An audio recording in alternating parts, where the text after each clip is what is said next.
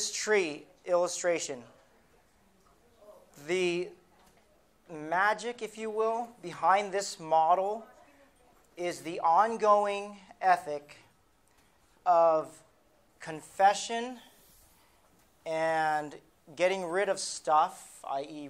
repentance, that's what I call it, in the midst of other people.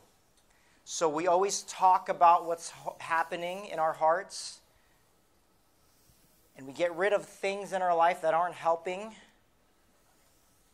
in front of other people. If we don't do this in front of other people, then we begin to go right back into living into fear. And I've had fears my whole life. I'm so proud of all the teens that were raising their hand on the first day. That was not me when I was growing up. I was like, I don't not want to raise my hand. And I still do that today when we have like all hands calls. Hey, who's got a question? I'm like, not me. I don't want to do that. But every time we notice fear in our hearts, we have to say, that's fear. That's not good. I'm going to step into it. I'm going to raise my hand in class, even though people might make fun of me, but I'm going to do it. Guys, if you like a girl, you need to go and tell her. Okay? I'm not looking at anybody in this room, but don't live in fear. And if she rejects you, who cares? It's awesome. You need a little bit of that. Okay? Just 2 examples of fear. Here's the thing. Confession, though, it's always messy. This is not clean. It's not going to be pretty. There might be some ugly tears involved. Just this weekend, several couples in this room, and I get goosebumps thinking about this, brought some things to the light, and there were tears last night. There were tears last night. And it might have been hard, but you had the conversations, and you're better for it, and you're going to make it.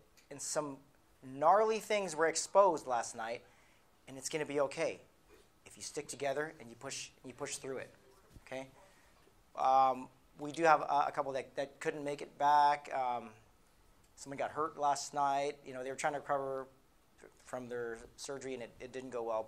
But everybody else came back. Confession is messy, and also, whenever you uproot one of these things, it's not just it's messy, and when you pull up, there's this gaping hole. The gaping hole needs to be filled with truth.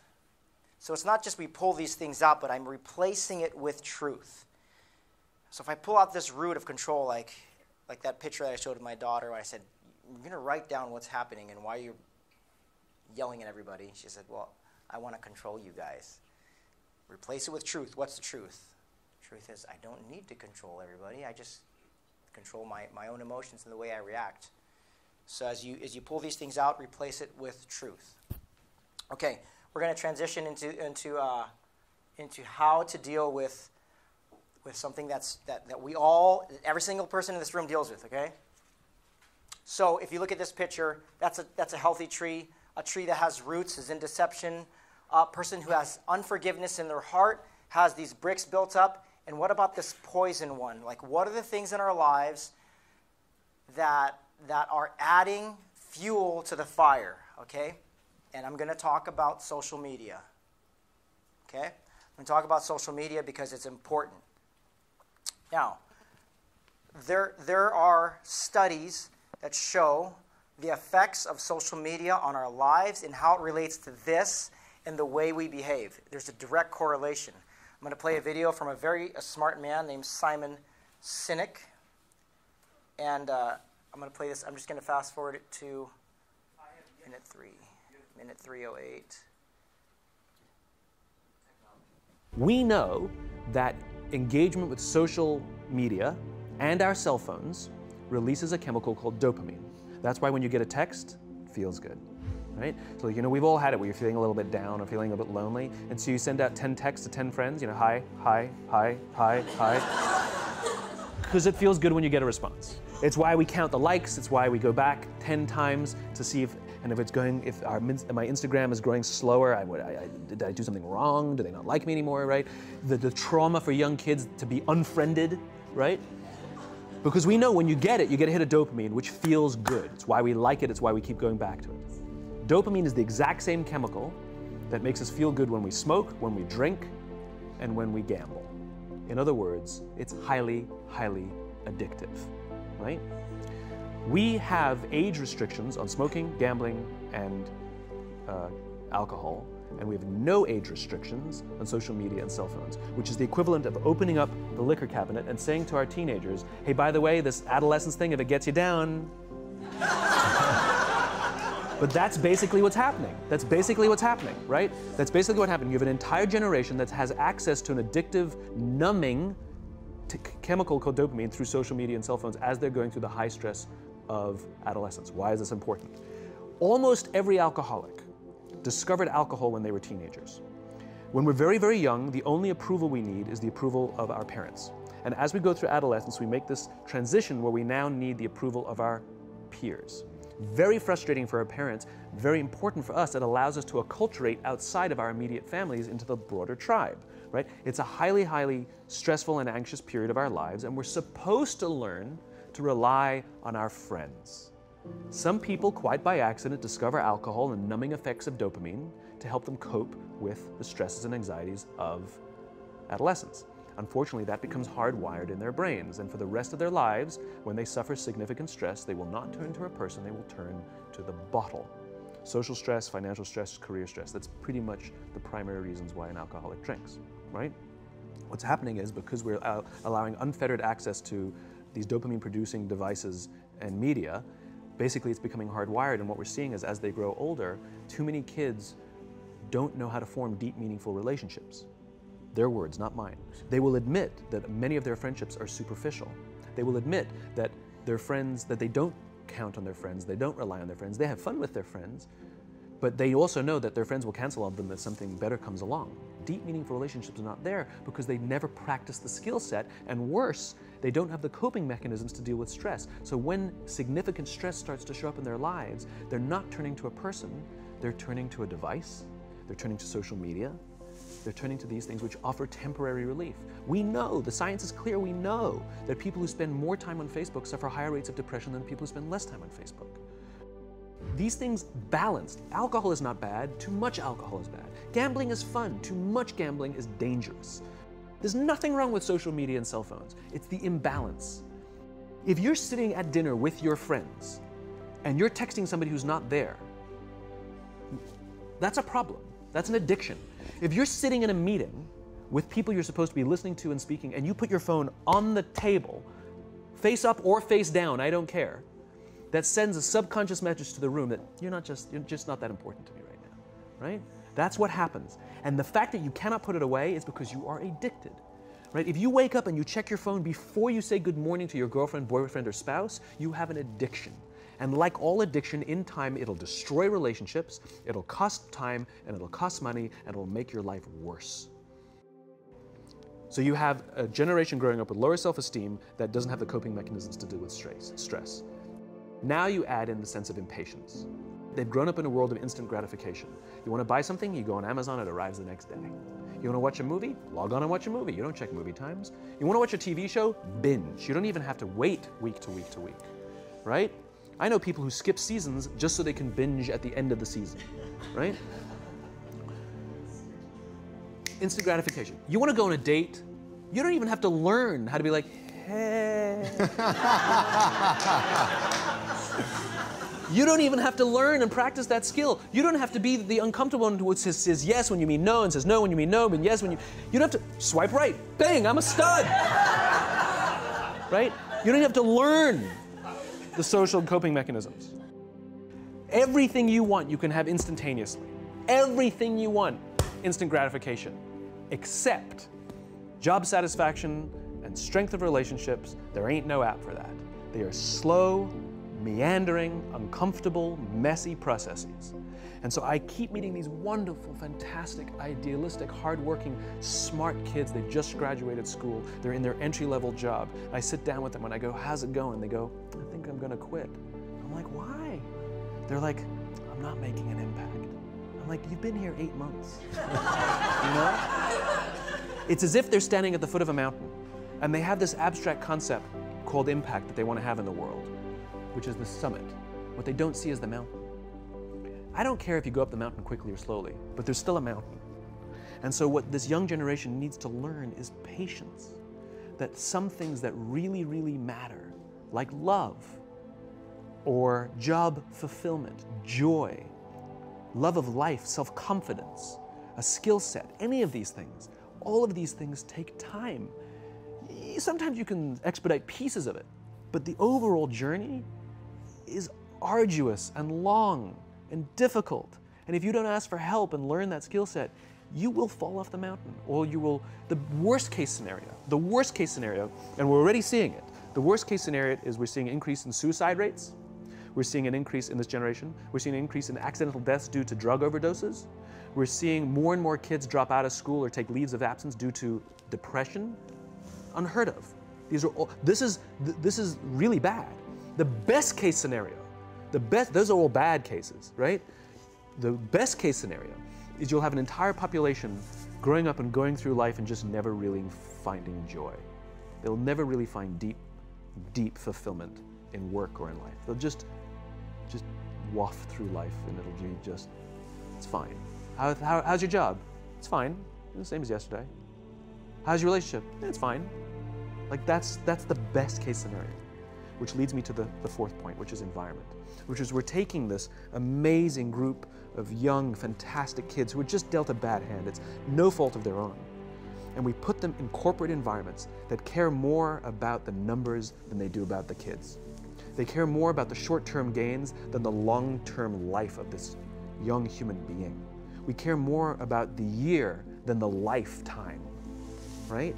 And so we are putting them in corporate environments that aren't helping them build their confidence, that aren't helping them learn the skills of cooperation, that aren't helping them overcome the challenges of a digital world and finding more balance, that isn't helping them overcome the need to have instant gratification and teach them the joys and impact and the fulfillment you get from working hard on something for a long time that cannot be done in a month or even in a year. Okay. And he goes on and on about the dangers of social media. He says there, Simon Sinek says that social media is not necessarily bad per se. He calls it a balance thing. I would say it's a worship thing. We're all created to worship something. We all will worship something. People will pour their lives into something that they believe they need, and that's where the deception is. If I'm using these things, and I do use some of these things, if I then believe that I need it, that's when it becomes dangerous. But also know this, that social media addiction is just a fruit on this tree. Parents, you could go up to your kids and then whack this fruit off and says, delete your social media right now. And they would have to do it because you're the boss. But behavior modification is a cheap substitute for heart renovation. And if our jobs is to pursue what's going on down here, if there is worship of approval of my friends or my whoever, and I believe I need that, that should be addressed first. And then it can move up to you better delete that. If that's what I'm not telling anybody what to do. I'm just saying behavior modification hangs out up here, and what we've learned is this is way more valuable in long term. Okay? It's way more valuable in long term. But if this is affecting us, and I'm not just talking about the teenagers in the room, if these things are affecting us, if it's first thing in the morning, I wake up and the first thing I do is stare at my screen, that's a problem. And so we're going to create boundaries for our own lives, because if you're tired of this, if this is wearing you out, if you don't want any more of these, something has to change. If you like what you're getting, keep doing what you're doing. If you don't like what you're getting, you got to change something. Something has to go. Something has to go.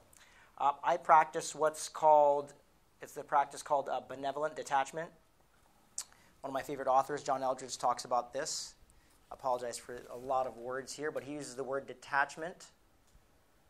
Mature adults have learned to create healthy distance between themselves and the things that they have become entangled with. Such is the word detachment. So, detachment, I'm practicing benevolent detachment right now. I don't read the news.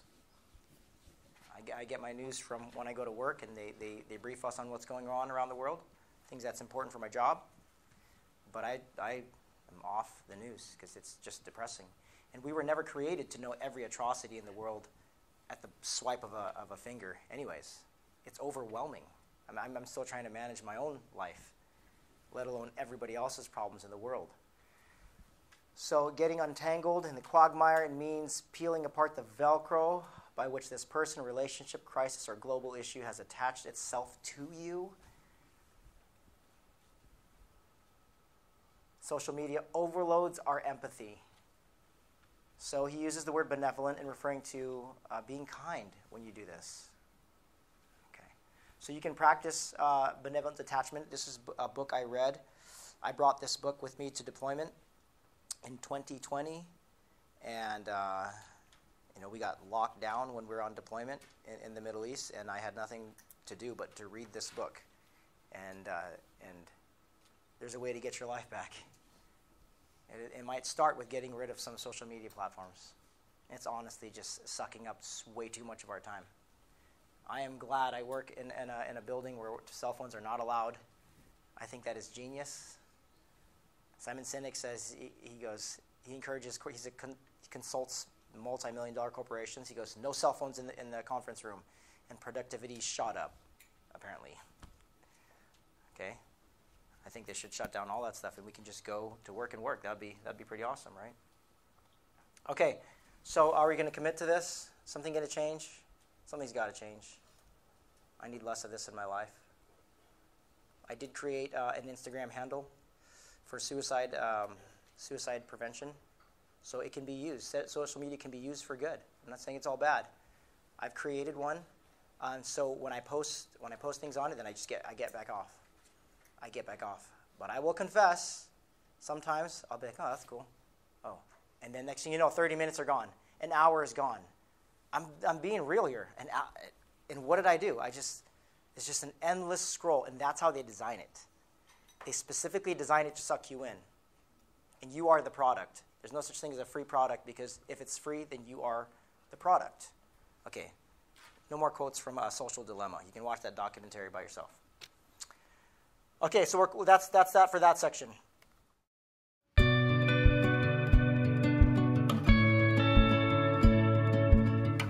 Here's what we're going to do. Get another blank piece of paper. And for the teens, this is what we did. I had your parents do this the other day. If you're right-handed, I want you to put the pen in your left hand. If you're left-handed, put the pen in your right hand. And the last part of this tree illustration is breaking generational curses. This word means different things to different people. I would just also call it patterns in your family line that need to break. Patterns in your family line that need to break. There, you say no more. I have a little bit of shame when I say this, but I grew up in a family. My grandma was racist. She was racist, and she told us who we should marry and who we shouldn't marry. And I remember this as a kid. I was really young. She goes, "Don't marry the," and then she, fill in the blank. And I go, "My grandma, his girlfriend's that, It was just so confusing to me as a little kid. So I stand up today and I say, racism will not occur in my family. It's not. I tell my kids, you're going to fall in love one day. If you do, you marry whoever you want. I don't care where they're from. We don't care. If you love them, then that's what it's going to be. There's going to be no racism in my family because I know that it was in my family, and I'm going to break that curse. You see what I'm saying? The way we talk, the way we think, some habits. If there's drugs in your family, some of the most inspirational, solid people that I know, I'm thinking of my friends who grew up with alcoholism in the house, and they just said, I've seen it, I'm not doing that. So take your offhand and just close your eyes, see what comes out.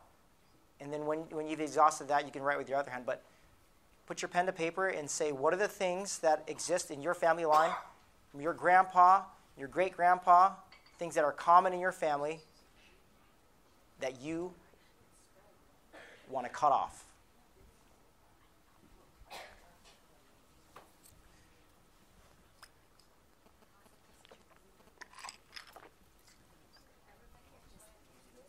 Oh, no, I mean, sorry, everybody. Parents and teens.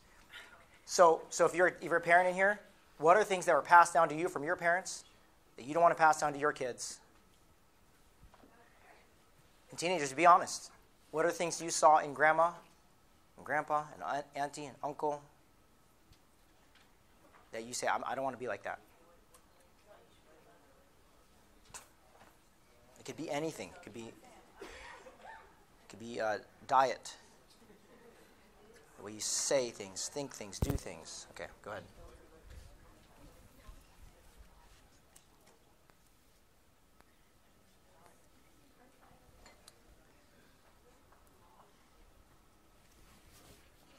And I'll just reiterate again that safety's number one. So let's just look at our own papers. Safety's key. This will be your personal commitment. I will not pass this through. If you feel comfortable enough, you can share it with your parents. Parents, if you feel courageous, you can share your lists with your children. We want to hear your truth. We want to hear the things that bother you so we can make changes. Okay. Is everybody good? Okay, should we move on? Anybody need more time? No worries. Okay. The next thing that I had scheduled was a break, but we are moving fast and we can be ahead of schedule. Is that okay? Okay, if you need, you go get your. It's been a heavy week. I know, it's been super heavy. We've talked about things that the majority of people in the world don't talk about, but we do it courageously, and this is going to be an ongoing thing. We're going to commit to this. Because it's been so heavy, I want to play a song for us. I referenced it yesterday. It's called. It's one of my favorite people in the whole world. His name is Mike Donaghy. He wrote a song. He used to be part of a band called 10th Avenue North. And he wrote this song. The band broke up because they just needed to spend more time with their family. So he went solo. And he wrote this song called All Together. And it's really, I think it should be the theme of this weekend. We're doing this. We're going to do it all together. Okay? We're in it together. So this song is called All Together. Pretty cool song, yeah? Mike, he wrote a bunch of books, and then he lives this lifestyle. I've actually reached out to him and asked him if I can interview him, and we were supposed to do it last year, but hopefully we'll do it back again, and I would like to have him come out here as a guest speaker. He's dedicated his lives to helping people find healing, and so we got to do this all together. Okay. So this last part is, if you open up your trifold. If you look at the back of it, let's put together a mission statement, something we can commit to, especially to launch off 2023. If you see there, the mission statement, okay, an example, if you look at my and Grady and my picture on the back of the pamphlet, we put our mission statements there. That's our life mission. If you see my picture there with my family, my life mission is to turn my ears into graves where people bury their problems and begin healing. That's for me personally. What's Mr. Grady's life mission? May I see this? I'll read Mr. Grady's life mission here. To live simply and slow enough to be available, attentive, and kind to the people in my life. That is beautiful. Thank you, Grady. If you've ever hung out with Mr. Grady, he is all of those things. He's present. So we'll use this last moments here for your personal mission statement. What are some things you learned this weekend? And how is it going to impact how you live? And then, as a family, if you can do this now, if you don't knock it out now, chances are you're probably not going to do it later. So as a family, once you compare your personal ones, have a family one where you commit to something new based off of something new that you learned this weekend. Some of the lives, some of the families in this room this weekend are never going to be the same. Are never going to be the same, and so there has to be a new mission. Okay, I'll give you a few minutes for that, and then we'll conclude.